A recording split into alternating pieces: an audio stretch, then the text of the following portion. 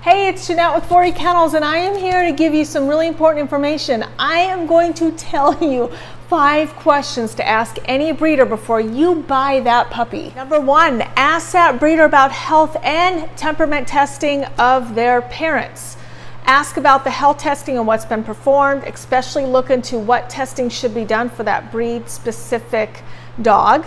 And don't be afraid to ask them to see the copies of the test results. Also, for temperament testing, ask them, why did you choose this dog to breed? What do you love about this dog? Ask them to meet the dog, the mom and the dad. Number 2, ask that breeder, what are you doing with the puppies for the 8 weeks you have them?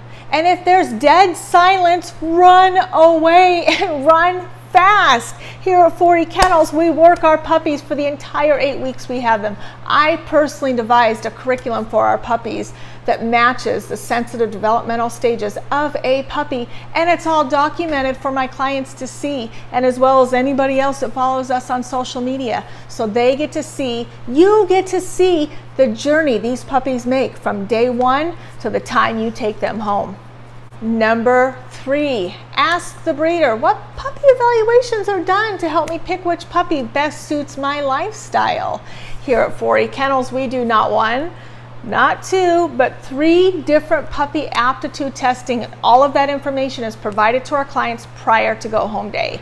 Not only do I offer that information, I do one of the evaluations recorded so my clients can see it firsthand.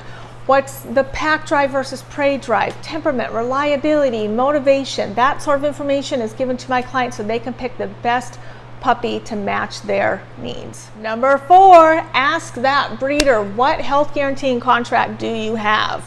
And then read it. Read it before you buy that puppy. What kind of things are covered? What kind of things are not covered? The number 1 important thing I want you to look for is the puppy covered for at least 2 years? A lot of genetic issues are not seen at 1 year. They're seen closer to 1.5 years to 2 years.